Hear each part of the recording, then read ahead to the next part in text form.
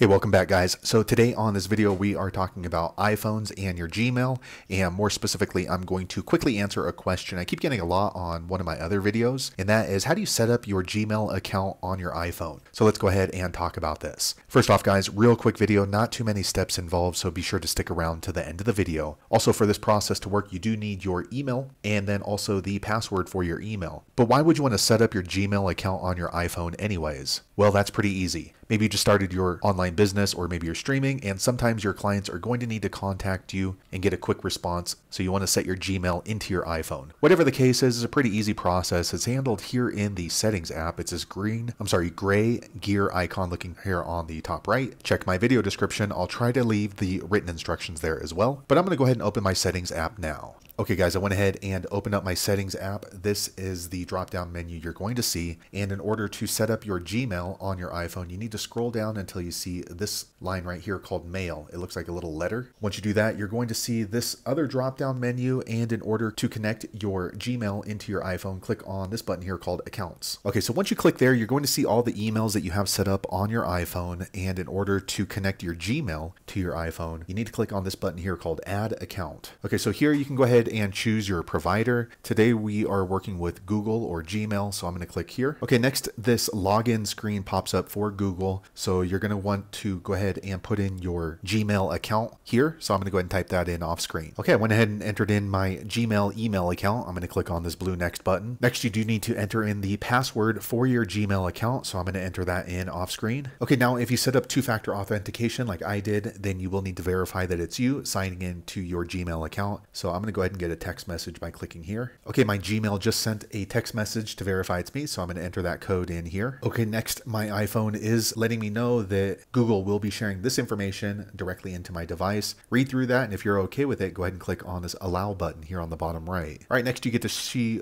what type of information you want to share from your Gmail into your iPhone. I don't really like to share contacts, so I'm going to go ahead and close that, and I'll just leave my mail. Once that's done, go ahead and click on this blue save button here on the top right. Okay, just a quick second later, the page refreshes, and now my new email address is listed right here. It is now connected to my iPhone. I also received an email from Google confirming that my Gmail is now connected to this iPhone. So there you have it guys. If you're wondering how to add an email account to your iPhone using Gmail, that's the easiest way I know how to do it. If you know an easier way, be sure to leave a comment below. Let the rest of us know how you did it. Hopefully you found that video useful. If so, click thumbs up or maybe consider subscribing to my channel, and I hope to see you on the next video. Thanks again for watching.